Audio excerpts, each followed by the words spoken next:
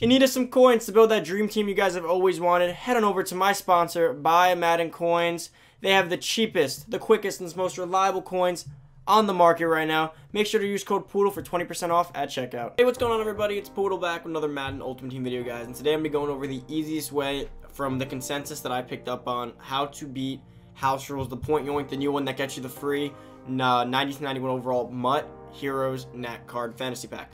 So I've been playing this for quite a while now. This morning I've been playing for like 2-3 hours straight.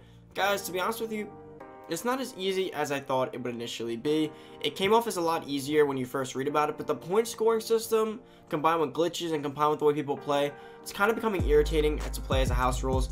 So if you guys look at the point scoring here, the point system says things that aren't entirely true. So it says take 1 point on 10-yard passes, take 3 points on interceptions or fumbles, give 1 on rush incomplete passes.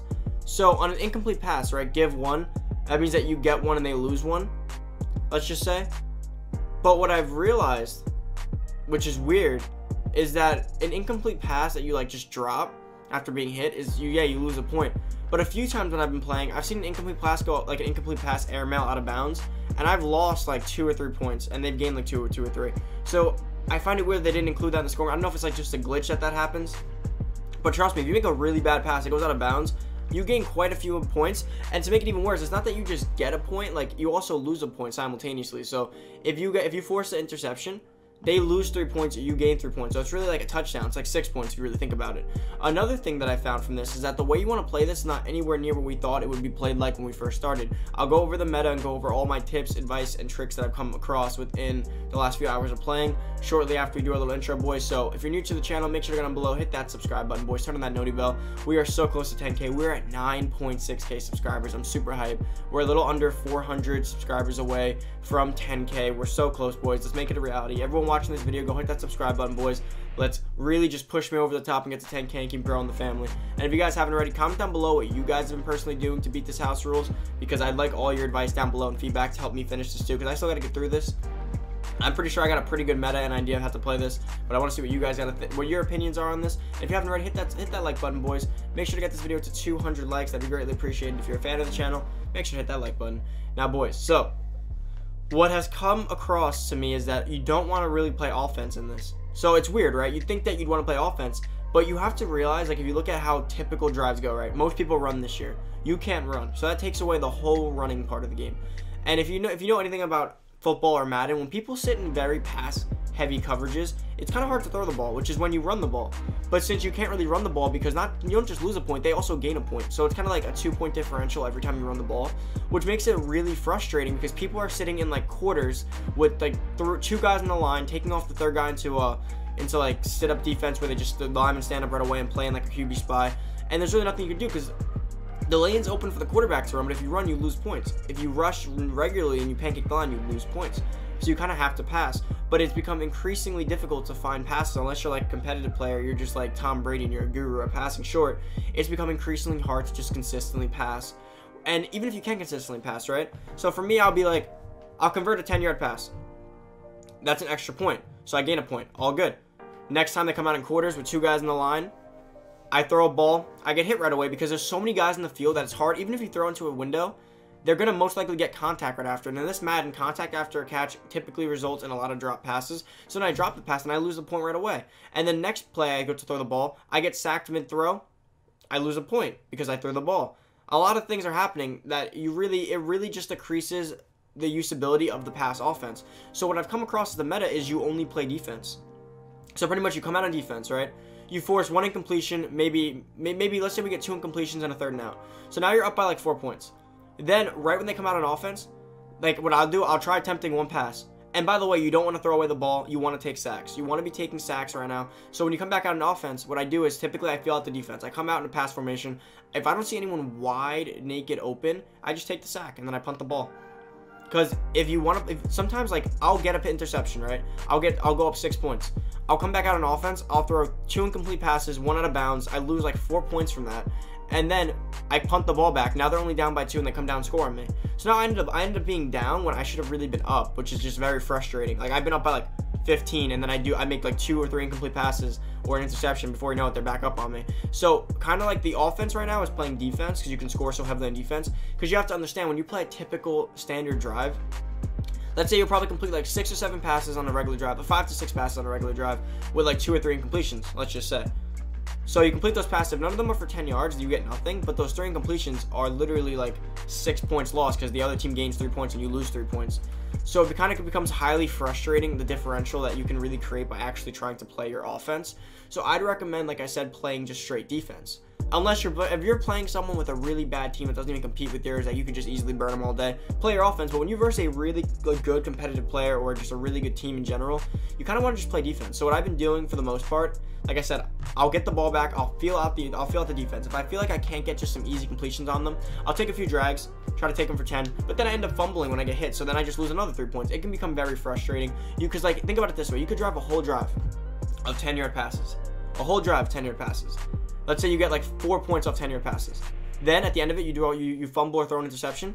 They're back at it with you. They're tied. They're almost tied again. It's like you never played it. Then they come out on offense and they score on you. Now you're down. No matter how good you play on offense, one little coin flip of a decision or anything could literally reduce all the hard work you put on offense. So pretty much what people have been doing is, so this is my final tip of advice that I can really give you, is take your field goals.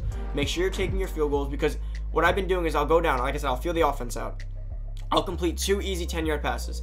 I'll take my 4 points, my 4-point differential. I'll take my field goal. Now I'm up by 7. Then they come out on defense. You got to force like 1 or 2 incompletions. They'll quit. If you don't take that field goal and you try to be risky, think about it. If you try to be risky, being risky could result in the score completely flipping. Or if you get like 2 to 3 10-yard passes and you get like a 4 to 6 point differential, and then you take your field goal, you kind of have a super touchdown. You scored almost a 6 to 9 point differential just in that drive by taking your field goal. The field goal kind of caps off a super touchdown, in my opinion. That's kind of how I'll go about this. And at first I didn't think this was smart, but literally everyone I'm playing, they get the ball on first down, they punt it right back to me. Because it's easier to make mistakes on defense than it is to not make mistakes on offense right now. Because mistakes on offense, like interceptions and fumbles, you can avoid to an extent, but incomplete passes you can't. Players drop balls. Your quarterback air mails balls. Vic and Lamar makes bad throws. Literally, a bad throw is a 2-point differential for you. Getting hit or under pressure right as you're about to throw the ball, 2-point differential. And sometimes when it goes out of bounds, I lose like 3 points, which I didn't even know that was part of the scoring. But guys, that is my best advice I can really give you. I do not think playing offense is the move this week. I really do think this is the week of the defense. And again, you know what really sucks? I'm able to blitz all day. Because people are in pass-heavy formations, I'm able to blitz all day and I can get 4 straight sacks. But you know what sucks? 4 straight sacks is no points. And I don't want to be on offense. So I could sack them easily. So the one you want to be sacking them easily is if you take a dominating lead and then you can start blitzing them heavy. But literally, it's kind of frustrating how I can go force, I'm not even excited about it. Like in a regular game, like weekend league, I'll be ecstatic about all the sacks. I'm getting like 6, 7, 8 sacks in 1 quarter. But the issue is there's no points to gain from that. They punt it off to me. And then I actually lose on sacks. So I sack them 4 times, I get the ball back. And then I come out on offense and literally I get 2 incomplete passes. So I got 8 combined sacks, a 4 and out, and 2 incomplete passes, and somehow I'm losing. I'm losing by 4 points. Guys, I am not a fan of this house rules at all. I think it's one of the more dumb house rules they've given us, and I think people can kind of agree on that. It's 35 total wins, which is absurd. I played for like 2 hours and only got like 10 wins. It's an absurd amount of wins. I do not enjoy the fact how you have to play this week. You really can't even play offense. So it's kind of all luck on how many quarterbacks can overthrow. Even if you're in a really good defense, just take the sack. You can't literally lose points. If you just keep taking sacks and taking your field goals, you can play almost a perfect game, but it's just not fun. It's not enjoyable. So if it's not going to be an enjoyable house rules, at least make it 10 to 15 wins, maybe 20.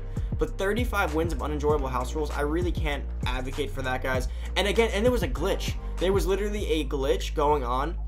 If you guys know, earlier yesterday and this morning that people were doing against me, which makes it even more annoying that I literally can't win. And I don't advocate to do the glitch because I don't know how strict the EA is with like tossing around a suspension or a ban hammer if they get video clips of you doing it with your gamer tag. But pretty much what you did was you took your linebacker, just like last week or 2 weeks ago, you took your linebacker or any defensive player, you put him in front of the quarterback, and when they snap the ball, it hit your player. You get a flag for being offsides. But when the ball hit the ground, you gained the 3 points and they lost 3 points. So you gained a 6-point differential off the fumble, and you could do it like 3 times on one drive without getting kicked. So people were doing it to me, getting like 6 to 9 points plus the differential. It was literally ridiculous, and I was getting so frustrated because you can't play against that. And then what you could do is you can come out in under center and do standard passing. But the issue with that is then if people blitz, by the time you even make your 3-step drop, you're already sacked. It was just it was horrible this morning. It really made it difficult to really start getting my wins up. I probably won't have this done until about tomorrow because I've been a little busy. you guys know with all the stuff I have to do, school videos and stuff, so I haven't had exactly the amount of time to play it, and 35 wins is absurd, guys. But that is about it for the video. Hope you guys did enjoy. I hope all the advice I gave you guys and all the little pointers I did really did help you guys tackle this house rules and can make it a little bit simpler for you. Trust me, I came out there guns and blazing thinking I was going to rock people with my offense, and I did. I'd score 6 points with 10-yard passes on one drive. And then right at the end, I'd either fumble, throw a pick, or I'd throw 2 incomplete passes in the red zone. And before you know it, we're back to even. So all that hard work goes for nothing, guys. But that is about it for the video. So thank you guys so much for watching. If you're new to the channel, make sure to hit that subscribe button, boys. Let's get to 10K as quickly as possible. We're so close to being there. I'll be so hyped when we do. Make sure to comment down below what you personally are doing to tackle these house rules and what your best advice is. And if you haven't already, turn on that noty bell and make sure to drop a big fat like on the video, guys. Thank you so much for watching. I'm out. See you guys in the next video. Peace.